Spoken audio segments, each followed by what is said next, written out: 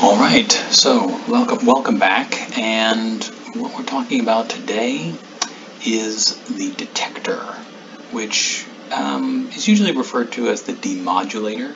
And the detector is specific, sort of this particular type of AM radio receiver, but whatever you'd like to call it, it essentially allows the carrier wave that we've selected out from all the carrier waves hitting the antenna to actually be used and turned into sound by the speaker. So let's take a look at how we do this. So we've got some carrier wave, right, that has come through the LC combination, our tuner, and been selected out versus all the other carrier waves that are hitting the antenna and inducing a voltage wave on that antenna. So bunches of different frequencies here, right, up here on the antenna, followed by just one carrier wave coming over here into this last portion of the circuit, okay? And the part that we're going to talk about today is inside of the dotted green box here, all right? So what does it receive? Well, it receives a carrier wave, and remember that that consists of an electromagnetic wave that then is converted to an AC signal in our circuit here that has a high and fixed carrier frequency. So that's so one period of it would be like that big, right? A little red line there. And then you'd invert that to find the frequency. But that's, you know, whatever, 90 megahertz would be FM band, so I guess like 1200 kilohertz or something like that in the AM band for our receiver here. And AM means amplitude modulated, so the modulation you can see sort of going up and down. I'll just draw it on there so you can sort of see the audio portion of the signal is hidden or encoded in the amplitude variation of the electrical signal. Okay, so that's what it's receiving.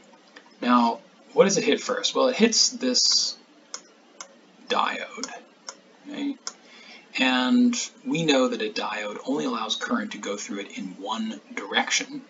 And so the presence of that diode effectively takes this signal that has both positive and negative voltages, and thus would cause current to flow both directions within the circuit. Well, it doesn't allow current to flow one direction, and so the effective voltage signal that gets applied to the speaker and all of that over here on the right of the diagram just looks like this, just cuts off the bottom of the signal. And so we're left with a whole bunch of little high frequency voltage spikes, and the size of the voltage spikes, or the value of this voltage here, is the amplitude, and that's where the sound information, the audio information, is encoded. Now, all these spikes are happening way too quickly for the speaker to actually respond to, and so what we need to do is actually recover the original audio information that was encoded in this amplitude modulation.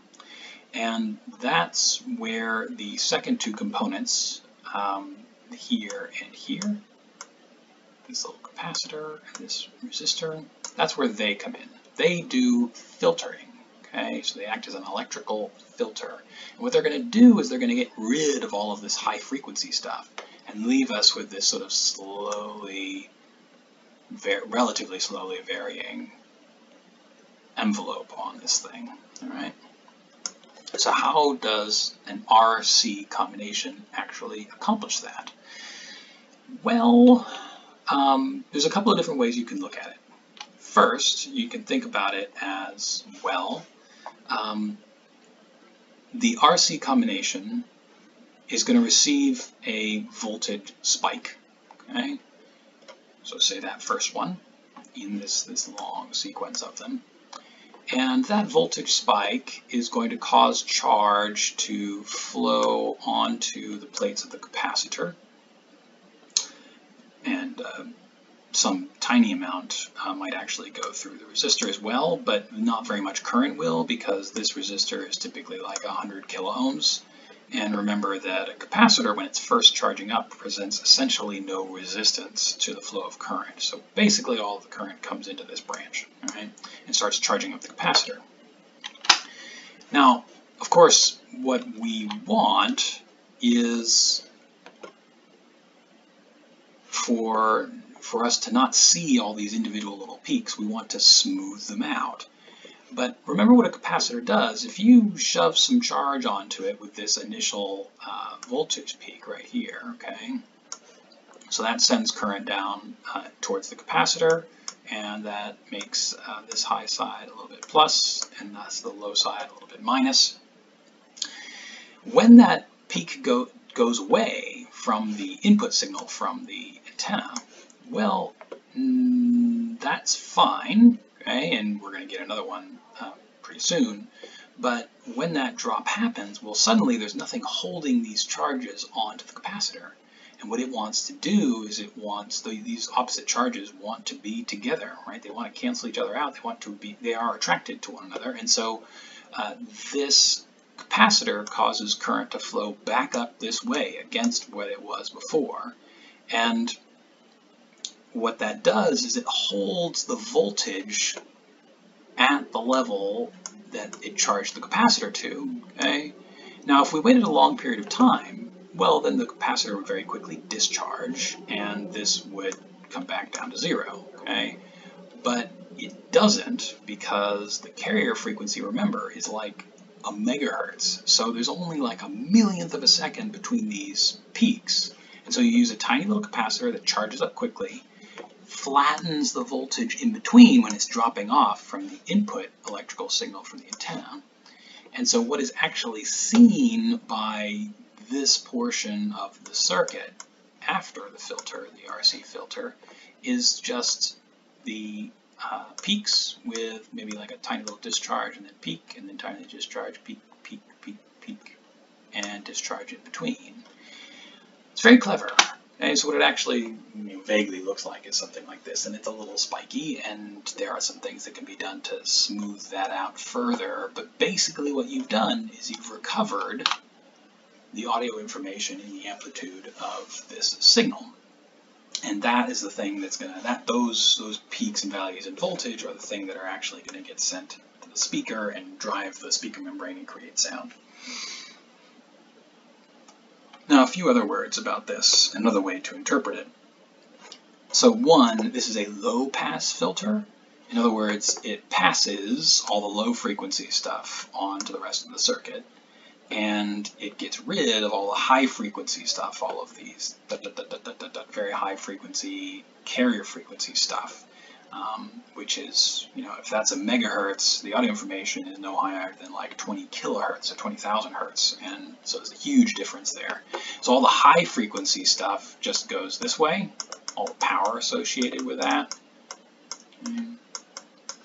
and completes the circuit to ground. Okay? It never shows up on the speaker, so it either comes through the RC combination and heads to the ground.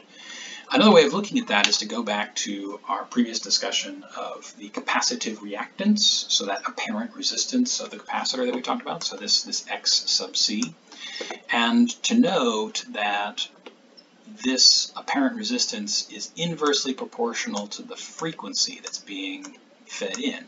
So if you've got a signal like this one, where you've got sort of two different frequencies superimposed, at the very least two different frequencies superimposed, but like a really high frequency, fixed frequency, the carrier frequency, combined with a whole bunch of low frequency audio stuff, well then all of the power associated with the high frequency stuff, okay, well the denominator is high, which means that the apparent resistance is low, and so the portion of the electrical signal's power that's associated with that high frequency stuff, the carrier wave, the carrier frequency rather, is just going to shoot right through the capacitor branch and complete to ground, right? Again, so that's where the high frequency is going. It's because that this X sub C is low for high frequencies.